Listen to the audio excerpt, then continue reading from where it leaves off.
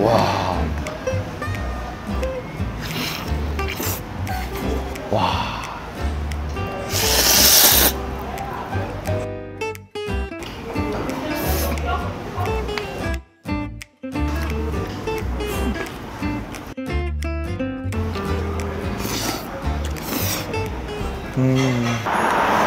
아, 날씨 좋다. 따뜻하면서 바람은 또 시원하네요. 점점 이제 가을이 되어가고 있습니다. 여러분, 오늘은 수원입니다. 수원 건성구고요. 여기에 진짜 레전드급 한식뷔페가 있다고 해서 찾아봤습니다. 와, 진짜 기대됩니다. 매장 이름은 로뎀나무 무한리필 수제 돈가스. 짜란!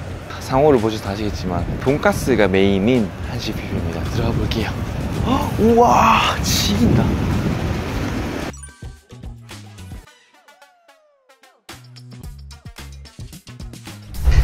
사실 이런 한식뷔페 집에 요새 지금 여기가 9,000원이잖아. 먹으면서 얘기할게요. 기들. 정신이 혼미해진다.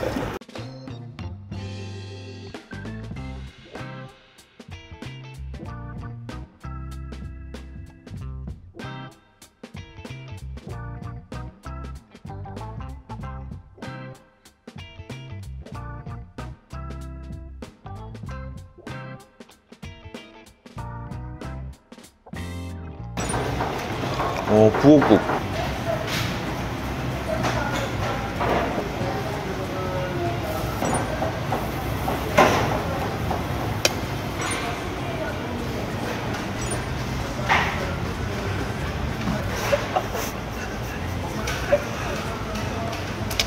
와, 진짜 여러분 대박이죠.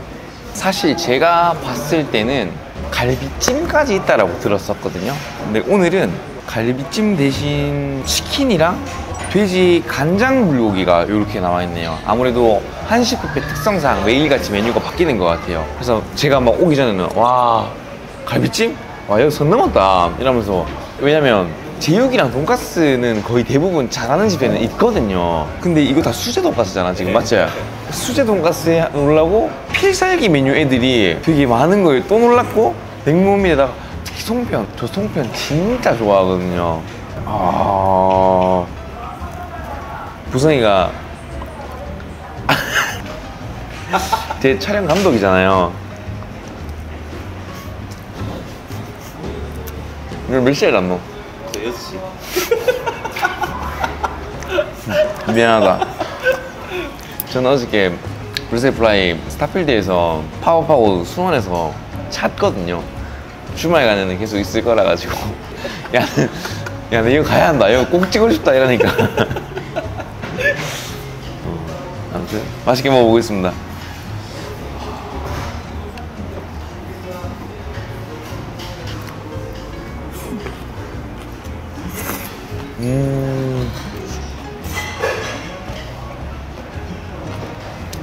양파가 진짜 아삭아삭해요. 그러니까 지방이 거의 없는 돼지고기 부위거든요. 그래서 이거를 고기만 단독으로 먹으면 엄청 퍽퍽하단 말이야. 근데 얇게 썰었잖아. 그리고 양파를 많이 넣어가지고 수분감 때문에 목 넘김이 편안하게 만들어놨네. 그리고 간도 진짜 맛있어. 이게 되게 지능적인 플레이에. 오.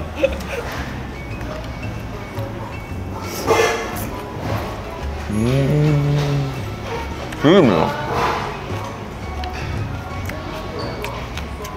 요거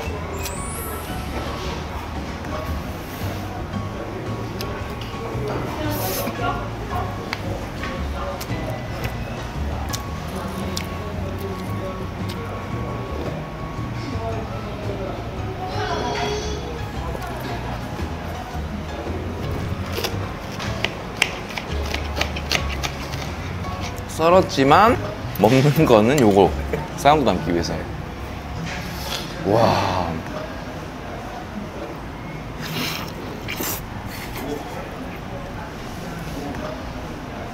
아.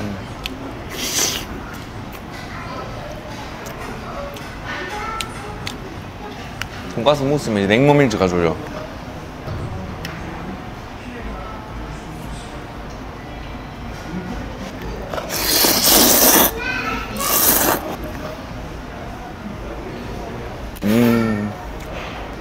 이거는 그냥 나쁘지 않다.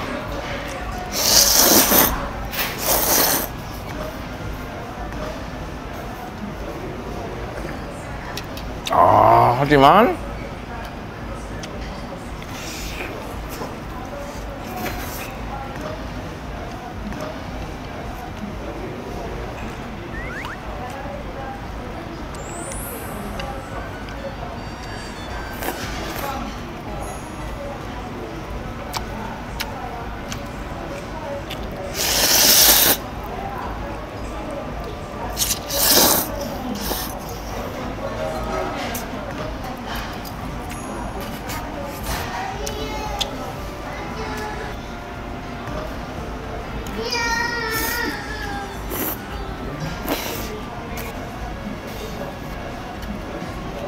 생각해보면 저는 이럴 때 제일 좋은 것 같아요. 막 한우 먹고 좋은 거 먹고 이런 것보다도 물론 맛있죠. 맛있는데 근데 거기서는 당연히 합당한 금액을 비싸게 내고 맛있어야 한다고 생각하는데 여기는 제발 제발 무슨 콜럼버스 대발견 같은 느낌인 거죠. 와 유레카. 그러니까 뭔가 내가 맞았다. 나는 역시 틀리지 않았다. 너무 기분 좋아.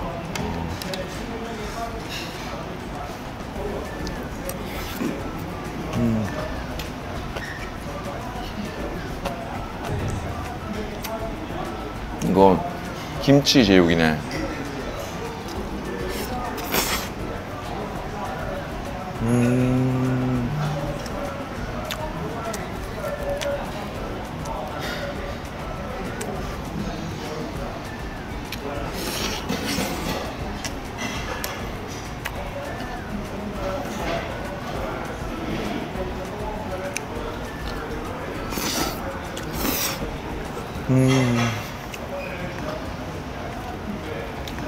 맛있다. 와.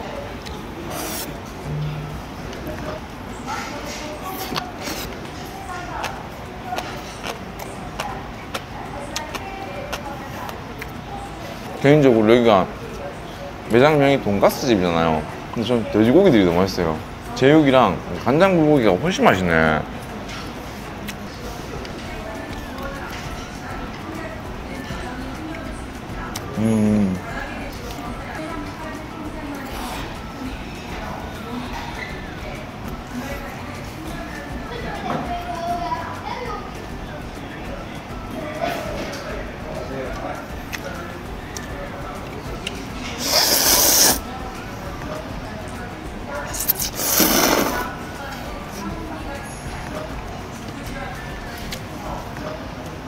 여러분 제가 지방이어도 갈 테니까 이렇게 진짜 본인이 알고 있는 레전드급 한식뷔페, 한식뷔페가 아니어도 돼. 그냥 이런 뷔페나 무한리필집이 있으면 와 어떻게 이럴 수가 있지 이런 데서 꼭 한 번만 댓글로 써주세요.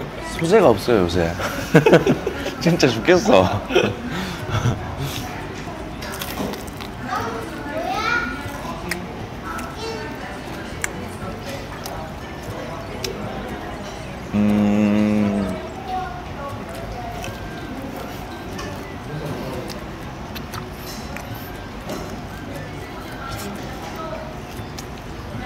니 그런 거 먹어봤나?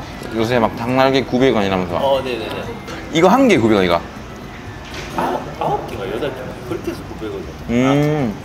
난 안 가봤는데 그 가격이면 그 정도 주겠지 싶어가지고. 근데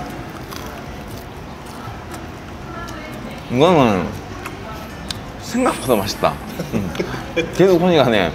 별로 기대 안 했어요. 저 무슨 뿅아리가 있노 이랬는데.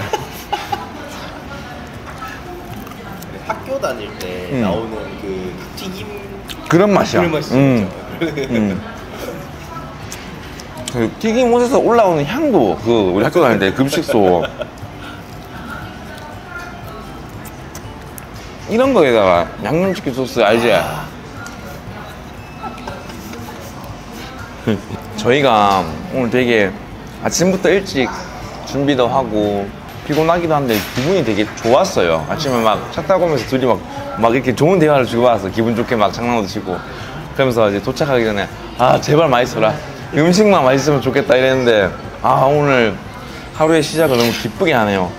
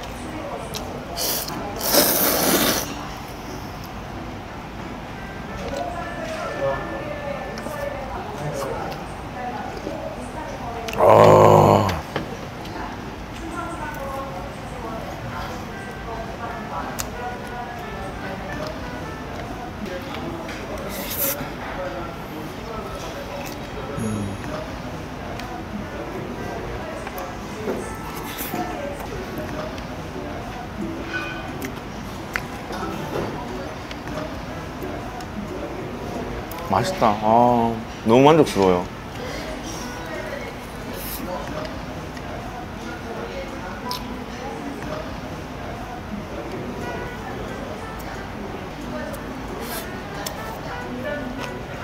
야, 뭐야. 야, 이 배가 많이 고팠구나, 우리 부산에.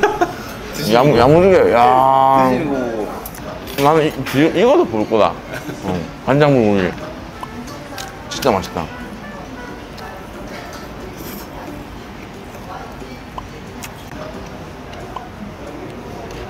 여러분, 조금만 더 떠오도록 하겠습니다. 우선 아니, 형이랑 같이 먹자, 잠깐만.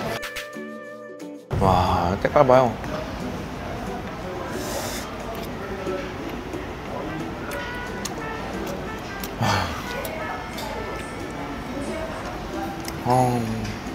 이 정도 사 먹으려고 하면 3,000원 넘거든요.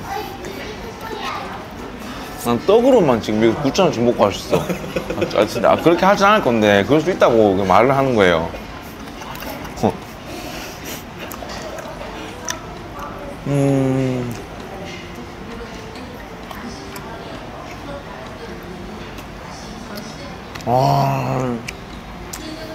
역시 뷔페는 오픈런입니다. 먹던 그릇에다 조금 더 파야지 새 그릇을 쓰면 안 되니까.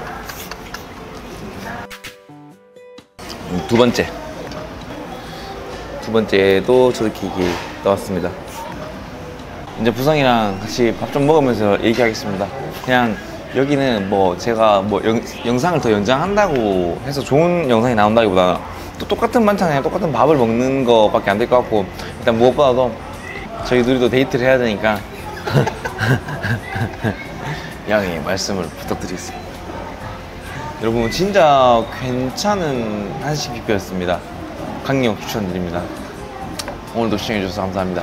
맛있게 잘 먹었습니다. 영상이 괜찮으셨다면 좋아요랑 댓글 한 번씩 부탁드리겠습니다. 끝! 다음엔 뭐 먹지? 여러분, 제가 10,000원을 갖고 왔습니다. 돈가스를 방금 핫한 걸 먹었거든요.